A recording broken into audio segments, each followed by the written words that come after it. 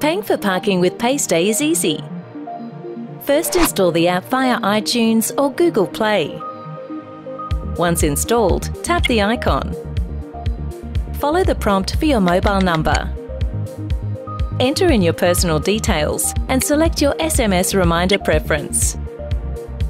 Choose your top-up amount for your account, then complete your payment details. Enter in your SMS security code and you're ready to start parking with PayStay. After you've parked, open up the app and enter the car park's unique zone code.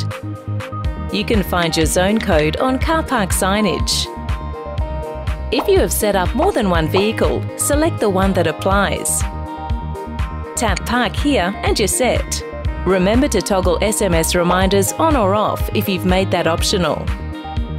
When you're ready to leave, open up PayStay and hit Stop. A notification will tell you the cost of the session. PayStay, doing parking the easy way.